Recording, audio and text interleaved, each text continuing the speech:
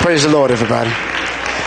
While you're standing, we'll go to the Lord in prayer. Heavenly Father, we thank and praise you once again for this blessed opportunity you've given us to gather in your presence. Father, we ask you, Lord, that your spirit rest upon us, Lord God. We thank you, Lord God, that you would look in on the service, Lord, and bless it, Lord God. And I ask you right now, God, to hide me behind the cross, Lord God. I thank you, Lord God, for that, dog, when I'm done, when you're finished, Lord God, I'm finished, and I can take my seat, Father God. And we ask you, Lord God, whatever was done tonight is done all for your glory and your honor. It's in Jesus' name we pray, and we all say, amen. Thank you, Jesus. Oh, we praise you, Father. Well, praise the Lord again, everybody. Hey, Brandon, I was just I was sitting over there thinking, I was trying to figure out a way, how could I bless you? But I got pretty decent penmanship when it comes to a resume, so we'll talk and I'll write your resume for you, all right? All right.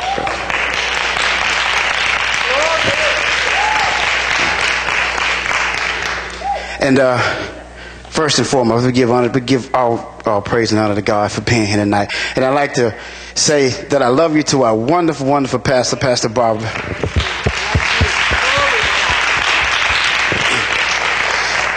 And I would be remiss to say to our sister, Pastor Lowe, I love you with the love of the Lord. And I tell you this from the bottom of my heart, it is an absolute honor to stand by your side. An absolute honor. And I love you. And as always, to my wife, love you, sugar.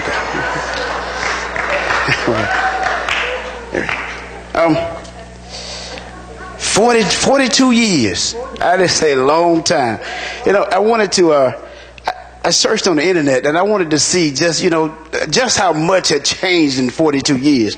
That's an absolute long time. So I was actually looking for something that we all could kind of relate to. So listen, 42 years, that puts us back in 72, right? Whew. Got that one right. Listen to this. In 1972, the price of a new house was $27,000. A new car, $3,800. Gas, 55 cents. A lot's changed, huh? The price of eggs, 45 cents. A gallon of milk, $1.20. Rent, $165. Whew. A movie ticket was only $1.75. Unemployment was at 5.9%. A stamp was 8 cents. We don't even use stamps anymore. Now we just text, emails, IMs, and it's all done. All right. I won't be before you long, and I just wanted to keep in the theme of the revival. It's unifying the body of Christ. And look, I don't know if this is a funny story. It wasn't funny to me, but I had a message, all ready to go, and I was studying, so I had planned Saturday after we left the men's gathering that I was going to go home and I can watch a little football. I'm done studying, so I could study, later on that evening for a little bit. Well, on the way home, God dropped in my spirit to throw that all away and start over. You see, now, you have to understand, for me, I'm the type of person you cannot disturb by routine. If you want to see me get frustrated, just ask my wife, just do something out of the normal that just disturbs the day. I have a routine when I get up in the morning. I get up at the same time. I lay there for the same amount of time. I do this in that order. Now, when you disturb that, I am all discombobulated. So, forgive me, but I believe I do have a word from the Lord, all right? And this is going to read more like the Sunday school lesson. It's actually 3 sermonettes. So, the title of the whole book, if you look at it as a book, the book is called Unity. And there's 3 chapters in the book, all right? So, chapter 1, it says Unity, chapter 1, am I my brother's keeper? The most functional word that I could think of to use to describe unity is actually commitment. And the reason I say it's functional, because commitment makes you pay attention to the little things. So you can get a vision of the big picture, but if you don't take care of the little things, you're still going to end up not getting where you want to be. Did that make sense? There's absolutely no limit to what the body of Christ can accomplish when it is unified, when it is focused and committed on the same goal. We can have all the gifts and talents that we want, but unless we're committed to and unified in it, we're not going to reach that goal. Let me give you a little example for what I'm talking about. Now, if you're a basketball fan, you can probably relate to this. So if you're not, I'll make the story short. A few years ago, LeBron left one team to go to another. And when he got there, he joined with two other superstars. Now, his whole goal when he got there, he just wanted to win championships. So they had a press conference, and they got together, and they said, we're going to win not 1, not 2, not 3, but they went up to 6 and 7. I think he was there like 6 years. We'll win like 6 and 7. Now, on paper, had you put his team against anybody else's team, they've already won. So they go through the season, they play the games, and they beat the people they're supposed to beat. But they make it to the championship game. Now they're up against, on paper, a lesser opponent. But they end up losing the championship. You want to know why? Because the other team was more united, and they were more committed to the goal they had in front of them. His team was more talented, hands down. But they didn't take care of the little things. Unity is just means just a bunch of individuals when we get together with one common goal and one common interest. As the body of Christ, our common goal is what? To see souls saved. We want to advance the kingdom, and we want to present Christ to a dying world. It means that we have to learn to live with our diversities. We work through our differences, and above all, we love each other no matter what. We do this all so we can preserve unity in the spirit. Unity also means that we have to crucify that self-centered attitude, selfishness. Listen to this. Did you know that the second biggest danger to the body of Christ is selfishness? Selfishness and envy. Just one of those could cripple a church. But when you put them two together, it'll bring a church to its knees. Well, ironically, that's where we should be, but you get my point. Selfishness makes us lose sight of unity. It takes our mind off the things of God, and all we want to think about now is just me, me, me. Selfishness, envy. Cain murdered his brother. Why? Because of selfishness and envy. That's what's got into his spirit. He was just totally upset because God accepted Abel's gift and not his. It's just jealousy. If he wanted what Abel had, all he had to do was do what Abel did. Be obedient to God. But as soon as you introduce selfishness and envy, you change the whole landscape of everything. And this is not nothing we should be surprised of. James warns us of this in James 3:16. Here's what he says. He says, for wherever there is jealousy and selfish ambition, there you will find disorder and evil of every kind. Envy and selfishness will manifest themselves in so many different ways. We justify it, but it'll manifest itself it's like a disease. It manifested itself in Cain as a murdering spirit. Now, listen, these are bad characteristics to have in anybody. But when you introduce them to the church, it takes on a whole new meaning. Now, the body of Christ, this is a body that Christ died for, he bled for, he went to Calvary, he rose again. Everything that we are and everything that we're going to be, we owe to Christ. But there are times we do let jealousy and envy influence us. We should be a standard for the world to look at when we talk about unity and when we talk about togetherness. Envy and selfishness they're just like a disease. Look at Proverbs 14:30. It says this: a heart at peace gives life to the body, but envy rots to the bones. Peace and love and forgiveness, these are things that are healthy to the body. A heart after God is a safekeep for righteousness and truth and holiness. And all these things help the body grow. But envy and selfishness, it rots the bones. Look at it like this. The bones are the foundation of what we're made of. It holds us up. If it rots it, then the foundation starts to chip away. Now you look at that and compare that to the church. You introduce these things to the church, the foundation will slowly start to chip away. And what do we have left? We have nothing. What makes envy and selfishness so dangerous is that these are things we cannot see. So it's up to the individual to deal with these things on their own. It lives in the heart, but now the individual has to struggle and deal with it. It's just like any other demon. It shows itself when it wants to. It acts up when it wants to. Now, God did not leave us defenseless. He did not leave us powerless. James tells us how to get rid of it. But I mentioned that it's very hard to get rid of. Listen to James 5:16. It says, confess your faults to one another. So we'll stop right there. Sister Faye hit on this Sunday morning. We pause when we come to confessing our sins to one another, because sometimes we think that if I tell this one, he may tell that one, and then he may tell that one, and by the time it's all out, you're destroyed. You're too embarrassed to ask for forgiveness. But he simply says, confess your faults to one another. Pray for one another, that ye may be healed. The affectionate, fervent prayers of the righteous avail much. Be willing to humble yourself. Forget about pride. If you can't tell anybody else, you can tell Jesus.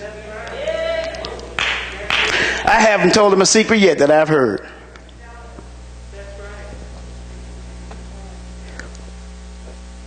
These things, to get rid of these things, it is going to take us getting on our knees and going to God. We are only as strong as our weakest link.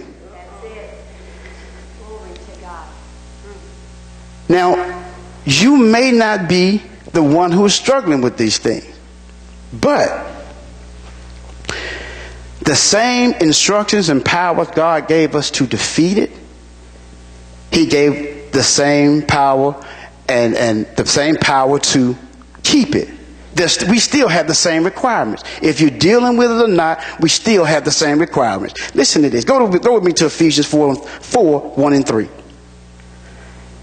It says, I therefore, the prisoner of the Lord, beseech you that you walk worthy of your vocation wherein you were called. There is an expectation of unity that God had even before sin happened. The plan of salvation was always simple. It was to restore, put us back together, and reconcile us with God. So obviously there was an expectation of unity that God had for us with him and us with each other. And Paul says, and he says, now you keep this unity in perfect unity so that you be able to walk in the purpose for vocation or duty that you were called. Next he says, and I want to read that again, he said, I therefore a prisoner of the Lord, beseech you that you walk worthy of the vocation in which you were called. Now he sets the stage of what you need to do. And he tells us 5 things that we need to do in the next 2 verses. He says, walk with all lowliness and meekness, long suffering, forbearing one another in love, endeavoring to keep unity in the spirit of the bond of peace. Lowliness and humbleness. Scripture reference, Philippians 2:3. Do nothing out of self-ambition or vain conceit, but in humility considering others better than yourself. Amen. Keep a humble spirit. You know, it really doesn't matter if you don't sing your song. It really doesn't matter if you get to sing your song. You know, it really doesn't matter if anybody knows how big of an offering you get. Look at it like this. If you were to go down to Alabama Power and pay your light bill, you hand the lady behind the counter your money, you're done. Now what she does with it, that's on her. The same with when you keep yourself humble, whatever you do.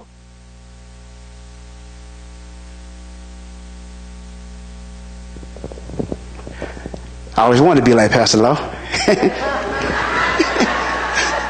My bad, Pastor.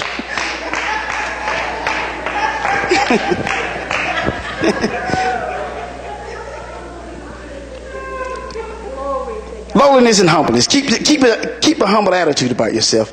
Next, he says, in meekness and gentleness. Galatians 6:1. Brethren, if any man be taken in fault, ye which are spiritual, restore one in the spirit of meekness, considering thyself, lest thou also be tempted. The standards that we have for each other are greater than the ones God has for us. Here's what I mean. God knows we're not perfect. But when our brothers and sisters make a mistake, don't we come down on them so hard? And it's not that, and you listen, don't get me wrong, we call sin sin. But when we point out that sin and they've been corrected, restore them, pray for them, encourage them. God does it that way. He points at our sin, we may get a spanking. He still loves us. He encourages us. And he encourages us to run on. So that's what we're supposed to treat how we treat our brothers and sisters. We can cannibalize our own sometimes. And we make each other, we can sometimes make ourselves bitter towards the church. And he says this at the end. He says, consider thyself. Everybody's not going to have perfect days. You're going to find yourself in some trouble. You're going to find yourself needing some encouragement. And you're going to want somebody to restore you and to love you and to point out the things you've done wrong and just to encourage you to get back on your feet and go on. So he tells us right to do it in meekness and gentleness. Next, number 3, he says long suffering. 1 Corinthians 13:4. Let me get some water.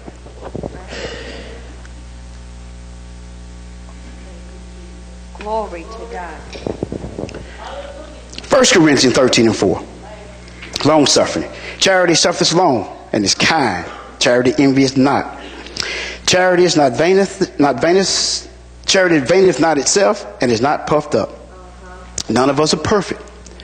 We have to be willing to endure each other's diversities, to accept each other's differences, and to love each other no matter what. We're not going to always see eye to eye. All our ideas are not going to be great. But we do have to love one another. That's the basis of everything we do. Number 4, he points that out in number 4. He says, forbearing one another in love. John 13:35. By this all men shall know that you are my disciples, if you have love for one another. Everything we do and everything we are begins and ends with love in Christ. It is the tie that binds. Jesus said to himself, there's no greater commandment than these, that you love the Lord thy God with all your heart, mind, and soul. And the second is that you love your neighbor as well as yourself. Is anybody that hates themselves? Huh? And number 5, he says endeavor. 2 Peter 1:15. Moreover, I endeavor that ye may be able to, after my decease, to have these things always in remembrance.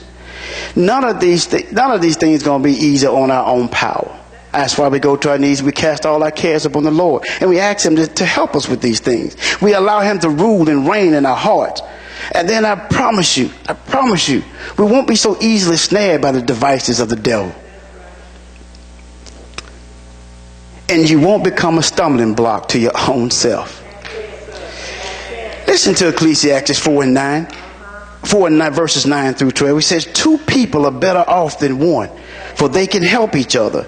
If one person falls, the other can reach out and help. But someone who falls alone is in real trouble. Likewise, 2 people lying close together can keep each other warm. But how can one be warm alone?